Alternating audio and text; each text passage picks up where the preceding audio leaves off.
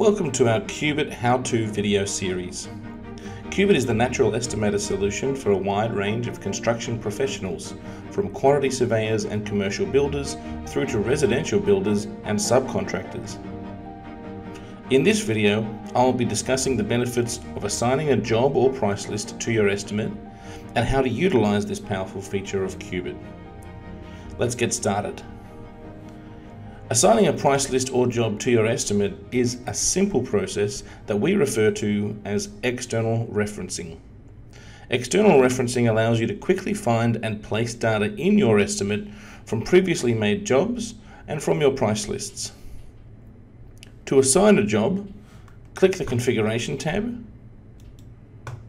click Assign Jobs, and choose the job that you'd like to assign to this estimate.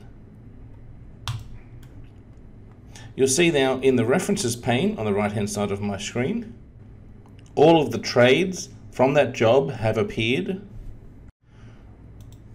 with their rates, their units, and any available factor. To assign one or more price lists to your estimate, come back to the Configuration tab, click Assign Price Lists, select any price list you wish to assign, and click OK. In the Price List tab, we now have our brick price list with all of the rates and units, and our decking price list. You'll see just above the word Find, we can choose between our assigned jobs and our assigned price lists. If you'd like to add a rate to an existing line item, simply select that line item, come to your references, and drag it to the rate sheet. As you see now, appearing in orange is that entire reference line for my bricks. My rate has disappeared from my estimate because I haven't quantified this rate yet.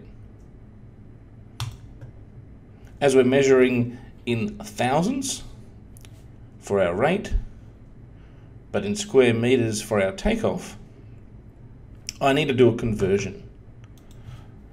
Quickly typing in 1 divided by 1000 times 52, because we might have 52 bricks per square meter, and pushing enter will complete this process. We can also add a rate directly to the rate cell. As you see here, I have a trade ready to go for our terrace. I've taken off the area using our length by center result type at 95mm centers. I'm going to add our 80 by 19mm yellow stringy bark decking to this item. This time, instead of adding the rate to the rate sheet, I'm going to drag across whilst holding Shift on my keyboard and drop the rate directly on the cell. As you see, that rate is now referencing our price list, and the rate sheet remains empty. As we are measuring in linear meters, in the price list, and in our shape, our quantities are correct, our rates are correct. We do not need to do any other conversions. So as you see, between our terraced area where we dragged with the Shift button held, and our brickwork area where we dragged to our rate sheet, there are two different ways of administering your external references. On top of individual items, however, you can drag entire trades. Let's do that now. Firstly, we need to make sure that we have selected our Assigned Jobs tab, and it's simply a matter of grabbing a trade, for instance our carpeting trade, dragging it over to our estimate, and dropping it into place.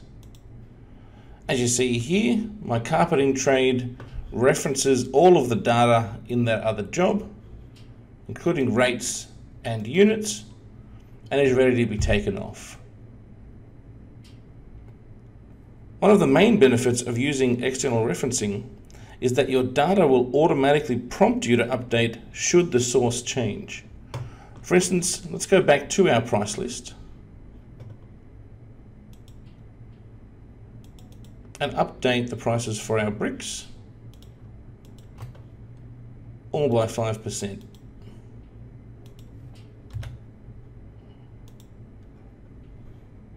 We'll close the price list and come back to our job, and Cubit will prompt us. Yes, we'd like to update.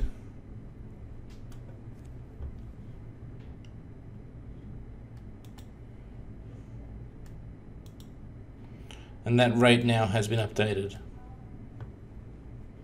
So there you have it.